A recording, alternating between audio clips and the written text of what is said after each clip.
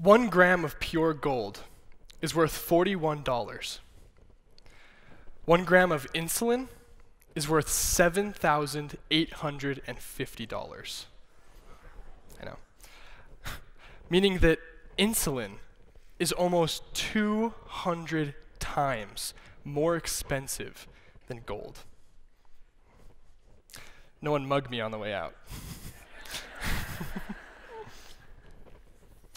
My sister was diagnosed with type 1 diabetes a few days before she turned 8. As with all type 1 diabetics, it didn't happen because of any choice she made. Type 1 is the result of an autoimmune disorder, which is where the body accidentally attacks some of its own cells. In this case, the targeted cells are the cells that produce insulin, and insulin is the protein that allows our bodies to convert food into energy. No organ in your body can function without insulin. So the only treatment for type 1 diabetes is insulin replacement therapy, where the person must inject themselves with insulin so their bodies can absorb sugar and produce energy. I was visiting my family last Christmas when my mom brought up some news articles that she and my sister had been reading about insulin prices rising above what anyone can afford. That's a huge concern for my family because my sister needs insulin to live. It really scared me, so I decided to start researching what the problem was and how I could help fix it. I discovered that there are over 1.25 million Americans with type 1 diabetes, and 40,000 more are diagnosed every year. Every drop of synthetic insulin in the United States is produced by just 3 companies. What's more is those same 3 companies also control over 90% of the entire world's insulin market, and it shows. Insulin prices increased almost 300% between 2002 and 2013. And the list prices of competing insulin brands continue to rise together. As a result, some type 1 diabetics are rationing their insulin because they can't afford to pay what others think their survival should cost. Studies performed by Yale last year found that 25% of type 1 diabetics were using unhealthily low amounts of insulin to save money. That's very bad. If a diabetic doesn't get enough insulin, it causes damage to every system in the body and eventually results in death. So why is it so expensive? I never found an answer.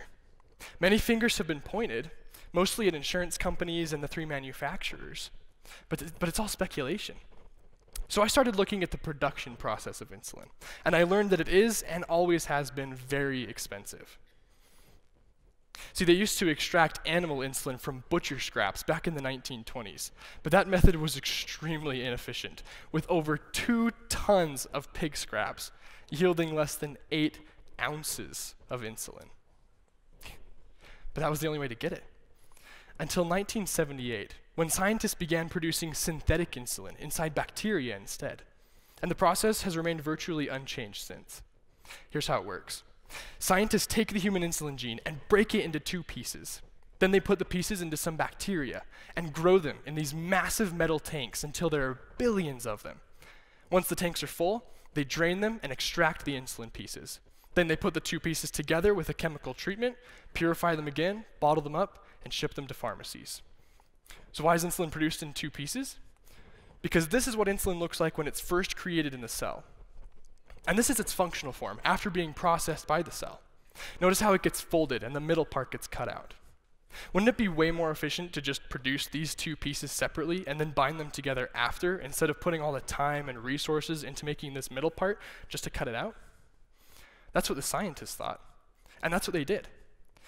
And it's a decision that would take more than 30 years to regret. See, this unprocessed stuff is called proinsulin, which is just inactive, immature insulin. Proinsulin gets processed by 3 proteins called PC1, PC2, and CPE, which are the things that do the cutting to make mature insulin. Then this whole mixture gets secreted into the bloodstream. In the past, this is where we stopped looking. We thought that this was simply the process to produce mature insulin, and that these other 3 proteins in the middle part, which is called C-peptide, by the way, we thought those proteins were just byproducts of the reaction. But this is what we're regretting from all those years ago when we eliminated those proteins. See, diabetes has always been accompanied by other health complications, no matter how good a diabetic is at regulating their blood sugar. These other health problems will happen eventually, regardless of how hard they work and how much they punish themselves. But recent research has proven that these other 4 proteins actually have functions in the body. And when some of these proteins are given to diabetics alongside their insulin, just like the pancreas does it, those other health complications are not only avoided, but they're reversed and resolved. C-peptide alone has been proven to heal kidneys, eyesight, and nerves that have been damaged in association with both type 1 and type 2 diabetes.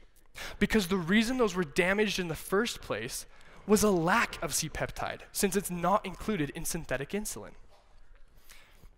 C-peptide replacement has also increased healing factor, blood circulation, and sugar diffusion into muscles and organs. Who knows what other health complications could be resolved if all of these proteins were injected alongside insulin, just like our pancreas does it. The great news is that it might be possible for us to do just that. Let me introduce you to my colleague and longtime friend, Physarum polycephalum. No, I'm weird. I've been studying Physarum since I was 10 years old, and I've been fascinated with it ever since. Physarum is astonishing because it's a massive, multinucleated, single-celled protist, which means that everything you see here is just one cell. But it has billions of copies of its DNA and all of the protein production machinery to match.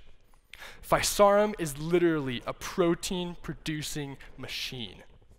And the best part is that it will just keep growing as long as you give it food, water, and space. Wait, could it grow to fill one of these? That's when it hit me. I had been researching how to fix this problem for so long, and the answer was literally sitting in my dresser. That's where my Physarum lives.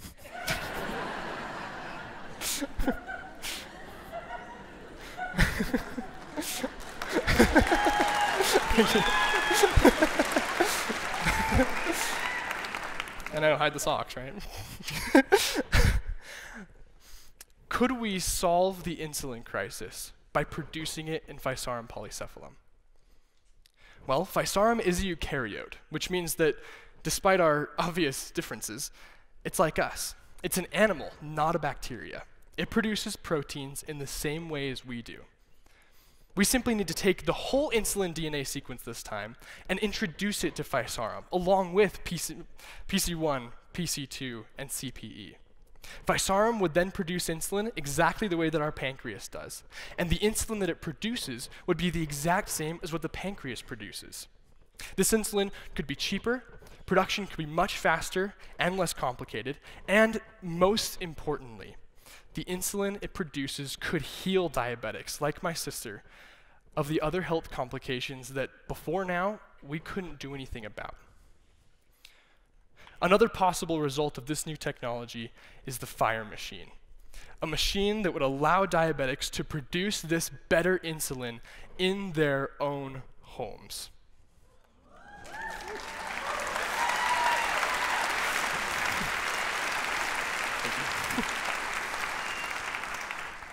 This machine would function like a coffee maker. Just input when you'll run out, and the machine will start itself up, produce and purify the insulin solution, and fill your bottles right when you need them. This could eliminate concerns about natural and financial disaster restricting a diabetic's access to insulin. This also gives insulin production to the people, which I hope will stop any group from abusing that power ever again.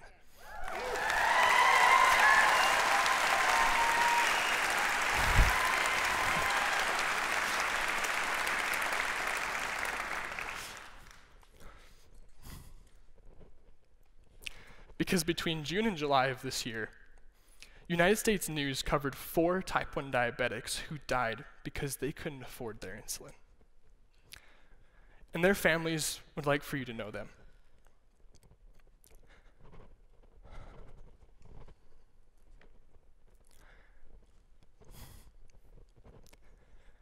This is Kayla Davis. She was 28 years old.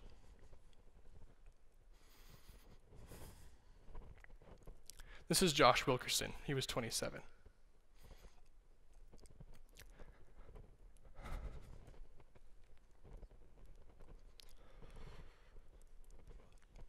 This is Jada Louis. She was 24.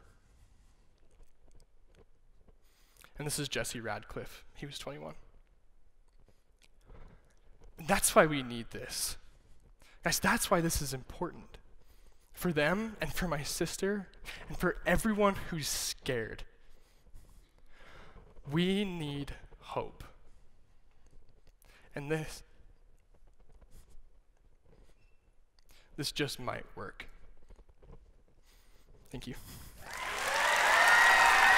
Thank you.